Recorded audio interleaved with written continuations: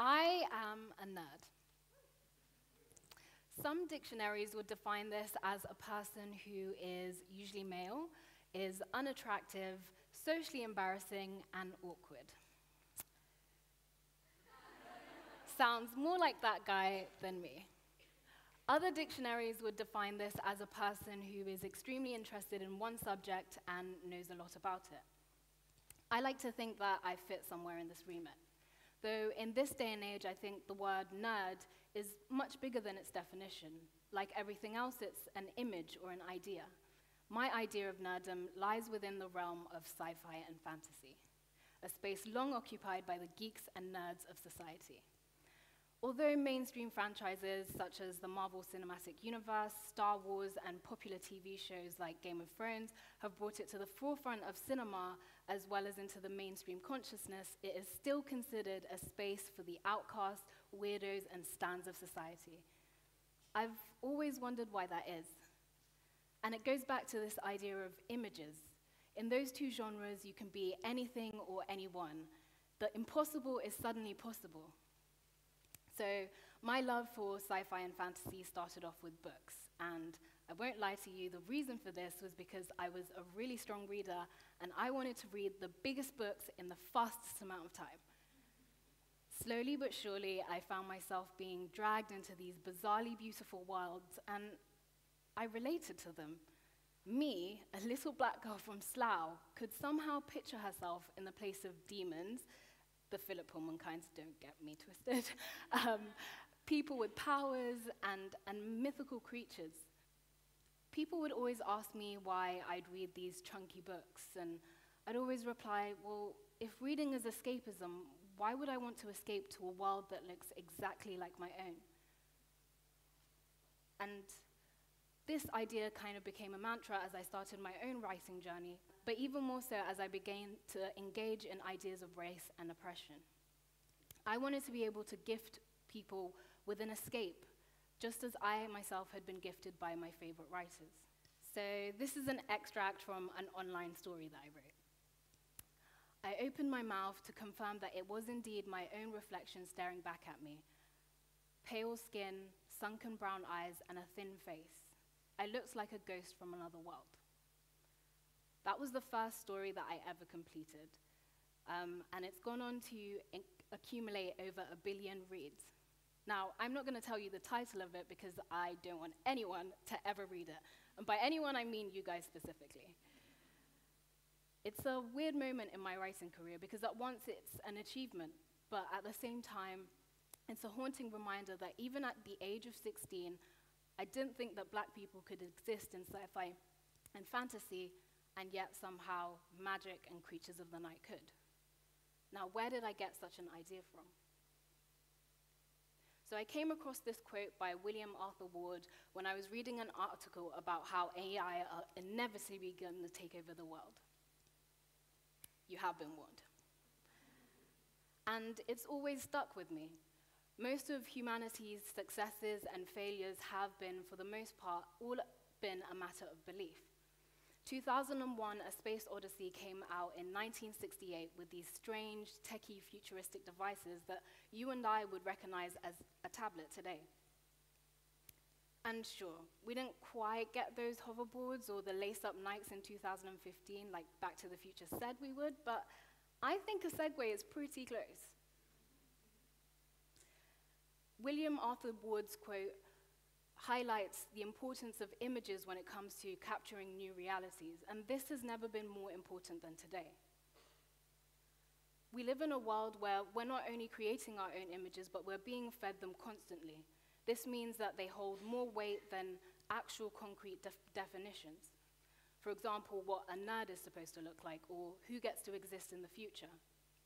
The rise of film, media, and the internet means that we have never before had so much access to resources that allow us to reinforce the images that we stand behind.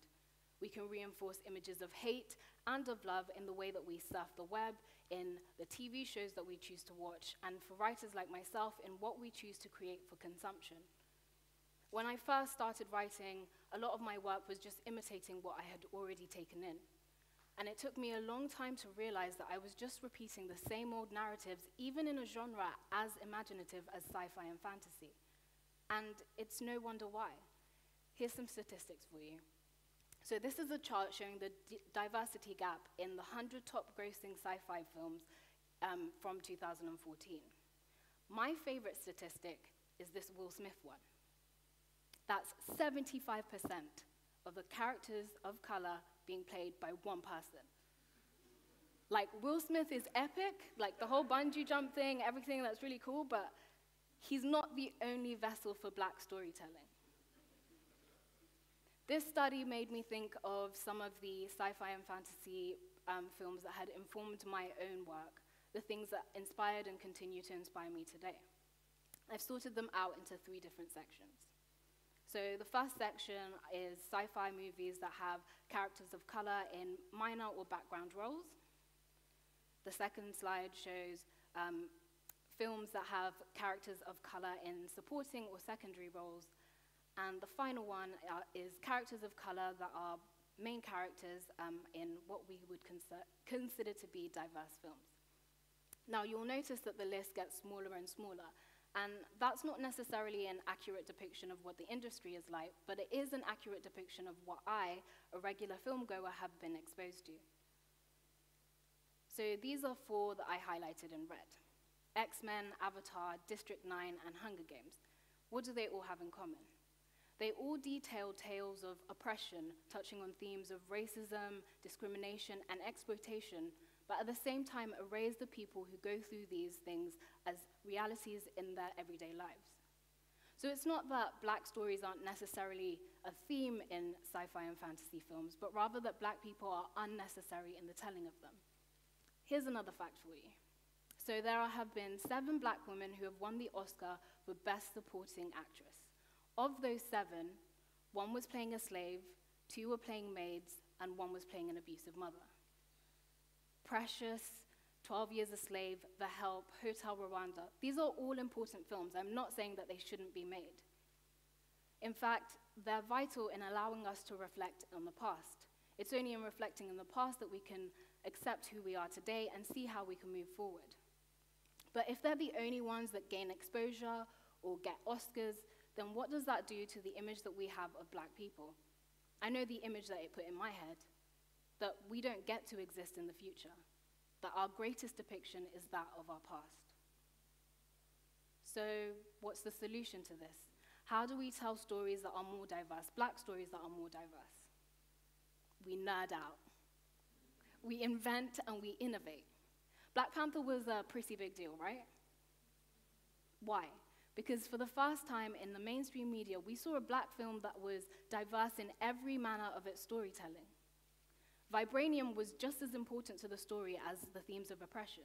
Racism and hovercrafts went hand in hand, and it left us hungry for more, left the world hungry for more. I mean, I personally went to see it in the cinema 7 times, so, you know. Black Panther brought with it Afro-Futurism. The term is defined as a cultural aesthetic that combines fantasy, science fiction, and history to comment on the African-American experience and connect those of the black diaspora with their African ancestry. But it's so much more than that. It's a solution. If we are going to use speculative fiction as a way of imagining new futures, then we need them to reflect the social issues that we are fighting so hard for today. It's not just about representation. It's about empathy and reflection. And that's something that Black Panther did so well. In imagining an African country that could not exist today, the audience were forced to consider the ways in which the past has affected the future. But Black Panther doesn't stop there. It carries on. It brings together old wounds and presents us with new futures and brings them together to create a complex picture of what it means to be black today and what it could mean to be black in the future. And that's what we need. It gave us an invitation to imagine a new future as well as the roads that we might be able to build. So you might have noticed my slightly provocative title, All Stories Matter. I chose it because in the light of everything that I've said, I believe that black stories are as much my story as they are yours. when I began writing my newest piece of work, I of course had in mind the little black girl that read all those chunky books, but I also had in mind all of you. Because you should care about my stories, just as I should care about yours. And that's not a piece of self-promotion, but rather an invitation to imagine a new future, to imagine how bright, colorful, and fantastical it could be. Thank you.